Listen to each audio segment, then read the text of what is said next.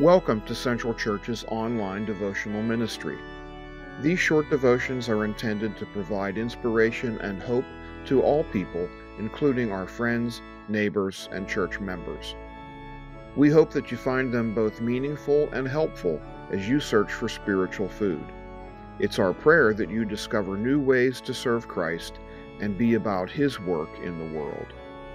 Here's Pastor Bob. Hello. For the last several videos from Central Presbyterian Church, we've been taking a look at places in the Bible. And today I would like to talk about something that affects every place, and that is peace. Jerusalem is the city of peace, yet we know that peace is very elusive for human beings. It is not always present. War, conflict, broken relationships, dissolution, they are very often the order of the day. And human beings strive in many ways for peace. Nations strive for peace. Individuals do. Now the Bible tells us that the source of our peace is Jesus our Lord. In Ephesians 2:14 we read, "For He is our peace, for He has made one and broke down the middle wall of partition." So the dividing wall has been broken down, and we are one with God because we have peace with God in Christ. Jesus in the upper room spoke to the disciples in John's Gospel, chapter 14, and said, "Peace I leave with you, my peace I give to you. Not as the world gives do I give to you. Let not your hearts be troubled, neither let them be afraid." We know that when Jesus approached the city of Jerusalem on Palm Sunday as he came down the Mount of Olives, and as he came down, he and his disciples saw the temple that was not far away, and the disciples had commented earlier on the beauty of the temple. And as he sees the temple, in Luke's Gospel, chapter 19, we read, "He approached Jerusalem. He saw the city and wept over it, saying, If you had known even this day the things that make for peace, but now they have been hidden from your eyes." The city of Jerusalem did not know the things that made for peace, and Jesus said that the time would come, and that time came in about 40 years, when not one stone of the temple would be left on another, as it would be destroyed by the Roman general Titus after the great Jewish rebellion around the year 70 AD. We know that Jesus saw that the people of Jerusalem, the people of his day, didn't know the things that made for peace. The Roman authorities, the empire, they certainly didn't know. They had what they called the Pax Romana, but it was an occupying army, and their power was based on intimidation, the collection of taxes, injustice. Now we know that the religious leaders of Israel at that time, the Sadducees, they were interested in their power, their position, their heritage.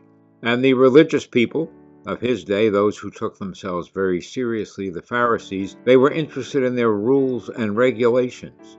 None of these things made for peace, and Jesus knew that. What are the things that make for peace? We have strived as human beings over many centuries to find out what they are.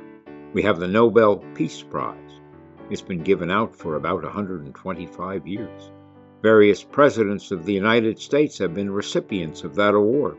But it certainly hasn't brought the world any closer to peace. After World War I, we had the League of Nations. After World War II, we had the United Nations as we have it today.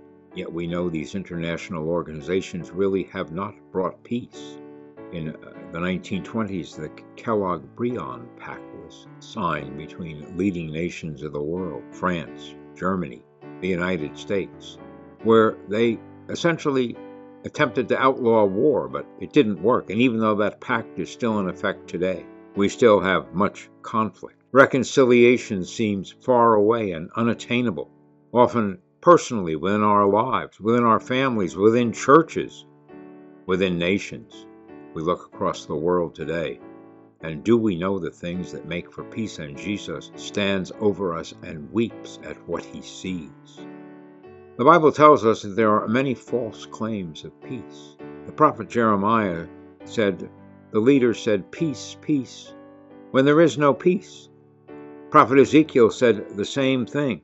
The leaders of Judah, the leaders of the people, do not address the problems. They cover over the wounds. They make all kinds of agreements and alliances. They are guilty of crimes and exploitation. And yet they say, peace, peace. That's not peace.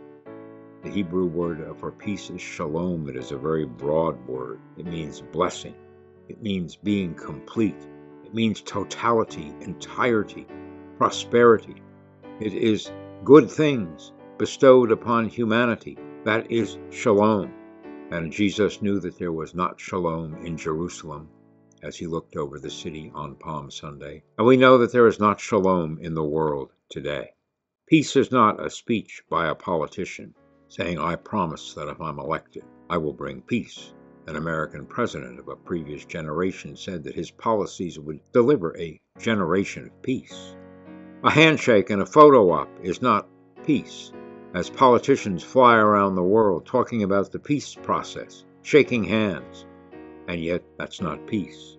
A piece of legislation passed is not peace. Law does not bring peace. A truce is not a peace. A ceasefire is not a peace. Peace is something that comes in Christ our Lord, because Jesus is the Messiah, and he is our peace. The prophets understood very well that peace was something that was founded in the work of God and founded in the faithfulness of people as they respond to the presence of God and the work of God in the world. The prophet Isaiah, in chapter 28 of his prophecy, says, "Therefore hear the word of the Lord, you scoffers, you who rule people in Jerusalem. Because you have said, we have made a covenant with death, and with Sheol we have an agreement. When the overwhelming whip passes through, it will not come to us, for we have made lies our refuge, and in falsehood we have taken our shelter. Therefore, says the Lord God, behold, I am the one who has laid a foundation in Zion, a stone, a tested stone, a precious cornerstone, a sure foundation, and whoever believes will not be in haste.